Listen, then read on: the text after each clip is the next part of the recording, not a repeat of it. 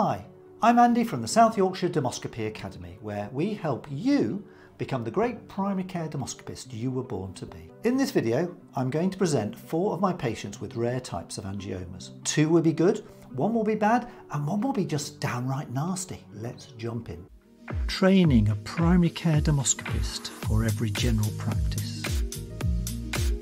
Can you spot the ugly duckling on this 25-year-old patient's back? What's an ugly duckling, you ask? Good question. In dermoscopy, we often talk about an ugly duckling. If you don't know the original ugly duckling story, it was first published by a Danish author, Hans Christian Andersen, in November 1843. In dermoscopy, something that stands out as being different from all the other skin lesions on a patient's body, we call it an ugly duckling. It jumps out at you and warrants special attention. That's because skin cancers often present as something different. His partner had noticed it 4 months previously, so asked him to come and let us check it out for him. Note he has over 100+ moles on his body, but no family history of melanomas. It looks black, is raised and nodular, and knowing the trunk is the most common location for malignant melanomas in men had me worried. What do? You refer him to Wade via the skin cancer secondary care pathway because you don't want him as a melanoma. Stop! No, you don't. You're learning dermoscopy now. So what do? You put your dermoscope on, and this is what you see.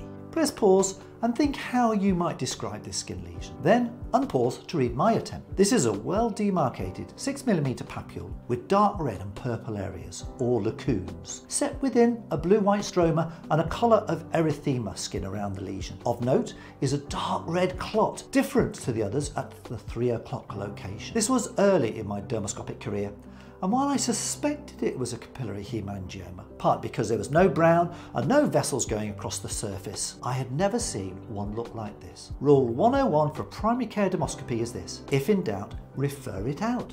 I sent these pictures for advice and guidance to our local secondary care dermatologists. They had a look at the pictures and they wanted to see him. They cut it out and histology confirmed it was just a capillary hemangioma.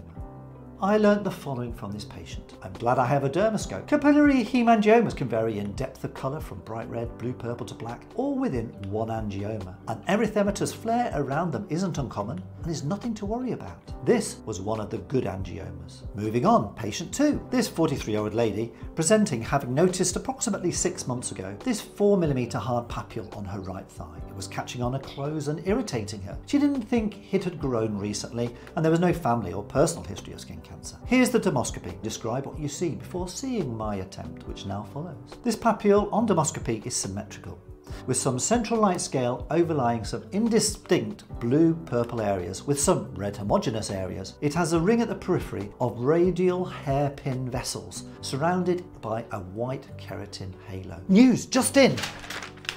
In dermoscopy, we blather on a lot about blood vessel patterns, and that is because of their associations. They are a key component to helping you narrow down the likely diagnosis. Hairpin, or loop vessels, are vascular loops frequently twisted. Some people say I'm twisted, but that's just my children talking. And often surrounded by a whitish halo. They can be large or small. They suggest a keratinizing lesion, i.e. one producing keratin. The 6 most common keratinizing lesions you'll see in primary care that contain these hairpin vessels are seborrheic keratoses, viral warts, and introducing the all-new Fab 4 of actinic keratosis, Bowen's, squamous cell cancer and keratoacanthoma. Don't worry, we'll cover these in other videos. Here's my hairpin to illustrate an important point about these vessels. How this vessel looks to you down a dermoscope will depend on its orientation to the surface of the skin. If presenting horizontally to you like this, it will be a nice line. But watch, it shortens to become a dot when perpendicular to you and the surface of the skin. And if lots of these are together, they give what's called a frog spawn pattern, common in warts but also seborrheic keratoses. Now, back to your regular programme. Outside this there is slight erythema with dot vessels within. So, what is it? Mainly because of this symmetry, I felt it was benign, so I didn't refer her. She wanted it removing as it was irritating her, so 2 months later I removed it. When she came in for surgery, I took new photographs and here they are. How it has changed. Any more thoughts on what it is now? Gone are the hairpin vessels. Some scale remains, but it's clear that there are variable coloured clots or lacunes. Red, blue, purple and perhaps black. the blue-white stroma remains. The histology ultimately showed this was an angiokeratoma. She was happy with the scar, and I was happy to have made the right decision.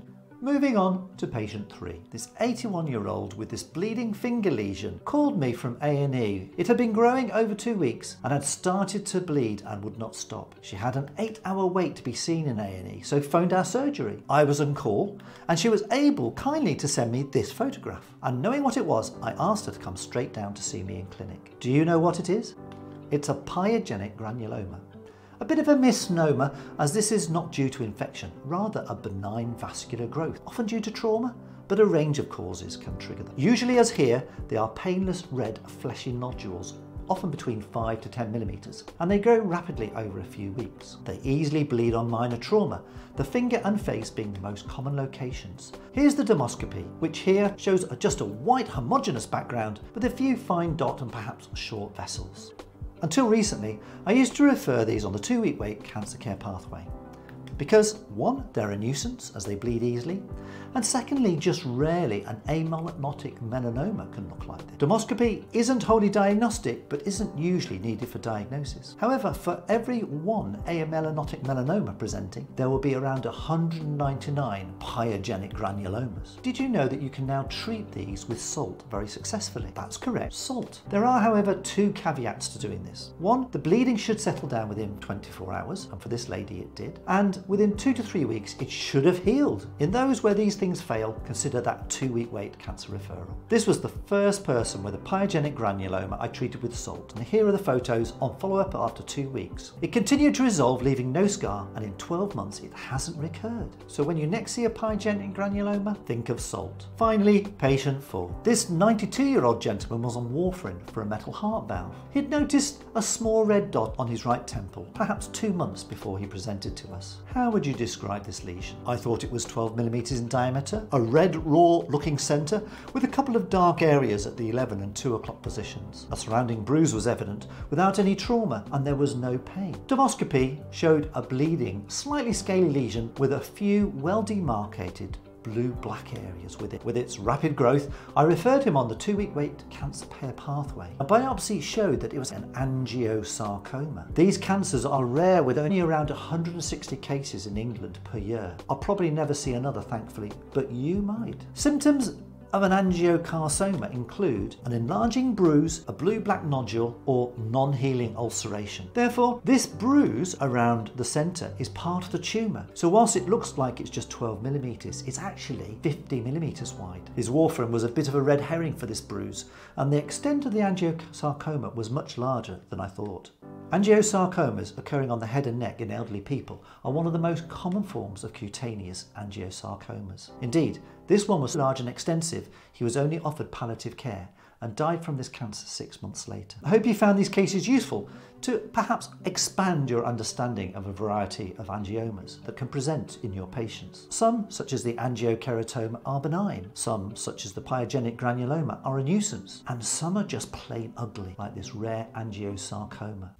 Training a primary care dermoscopist for every general practice. I'm going to colour one of these tomatoes representing angiomas black. I'm going to put it on the shelf behind me to remind us that not all angiomas are capillary hemangiomas. If you found this video content of value to you, please thumbs up or comment down below. Until next time.